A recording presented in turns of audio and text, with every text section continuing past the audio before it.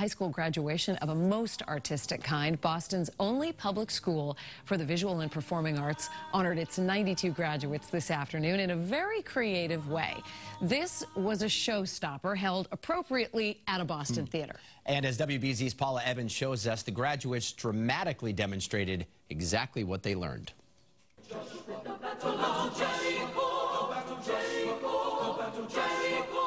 The Boston Arts Academy Spirituals Ensemble got the Schubert Theater in the mood.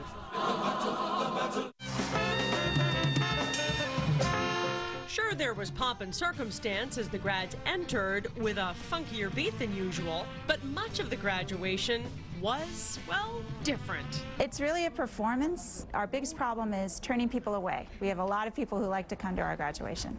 Public high school is dedicated not only to academics, but also to using art in all its forms to inspire learning and create a dynamic avenue for Boston's young people to express themselves and build a future.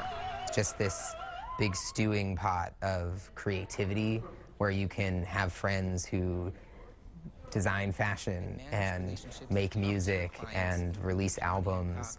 The commencement ceremony also showcased the visual arts with a student-made film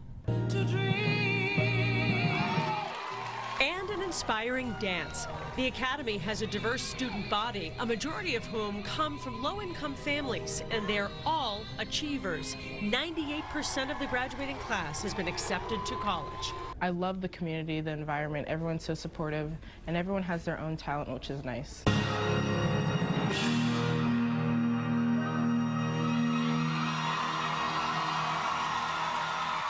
So much talent. The Arts Academy has served Boston students for 21 years, and they're building a new school in the Fenway that's scheduled to open in 2021. David and Lisa? Boy, that is talent. Fantastic. Thanks, Paula.